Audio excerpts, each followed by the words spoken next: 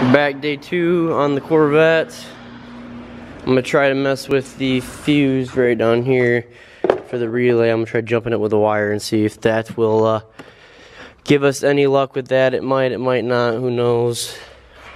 Just really want this damn thing to work so we could drive it. It's just so funny. I just bought the thing and it's like, it worked so well when I first bought it. It had some little, like it's 18 years old. So it's like, alright, it's got some little stuff wrong with it, right? Paint's good, everything looks good. I drive it both times, it's money. I turn it off at Miranda's and it won't even, literally the starter goes for 2 minutes straight. So I think I just burnt the starter out. I think I fixed the key problem by putting that resistor in, or that relay back in. So that's what I'm gonna do. I'm going to jack up the car and go down there. I'm gonna jump this first and see if we can get it to the starter to engage, because then if that engages, then we know that that is not actually the starter that's wrong, it's something else. But I don't know where the starter's at. It's one of the big ones, I know that. So I'm gonna check and then I'll hit back with you. Alright, so Lucas came over, helped me push the car up on the blocks. And the starter's a pain in the absolute butthole because you gotta take the headers off pretty much. So I got all the bolts loose on the header, which I'm glad were not tight, which I don't think is good because they should have been tight, but I didn't hear a leak, so that's alright. And like I said yesterday, I got that stupid relay out for this damn button thing. Put in that relay that was in there. So maybe that relay's bad and that's why they went to that. I don't know. Hopefully that's not the reason, but this starter, either way, is messed up, so. I was gonna jump the wires to the starter to see if it works, but at this point I already ordered the starter into O'Reilly's. They'll be here in like 2 hours, so it's 140 bucks, $20 core charge, so 120 bucks for it. You know, who cares? I'm gonna go get it done. I'm happy the header, like I should be too happy yet because I'm not done, but I'm happy the header was loose so I can finally do this. It should be easy.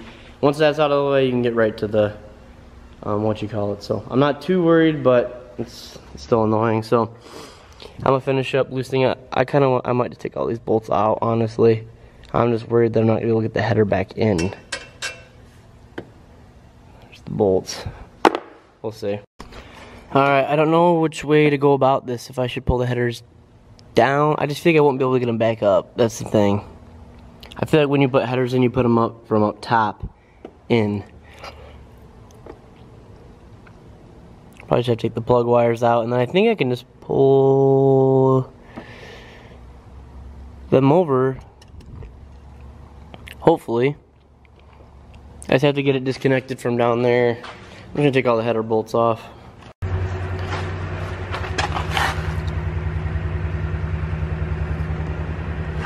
Yeah, hit that shit. I'm filming this shit. There it go. It worked. Now we can get to the header off. Alright, the old starter was original, but this is the brand new one. 150 bucks. Kinda sucks. I'm worried about getting it in here without messing anything up. So I'm gonna try getting that in. We got the header off, like I said. Or as you saw, us pull it off with the mule. Alright, I didn't film the first start, but obviously we're getting it out of here. And we did not have to push it because the new starter is on. It was kind of a pain in the butt.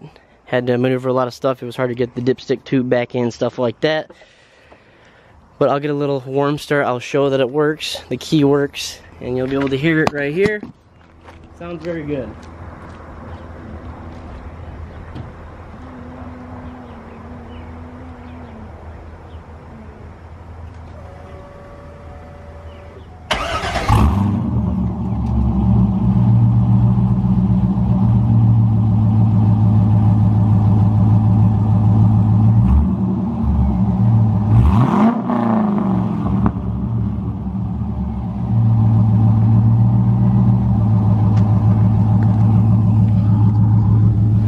Key works.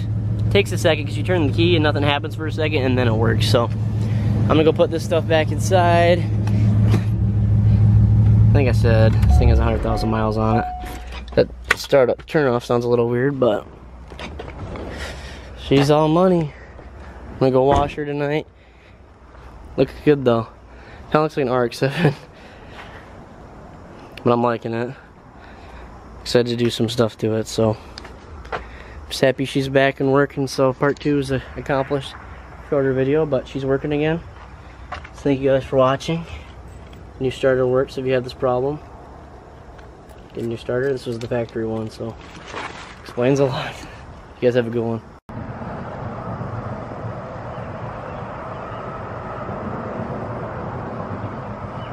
Just washed it. Looks amazing.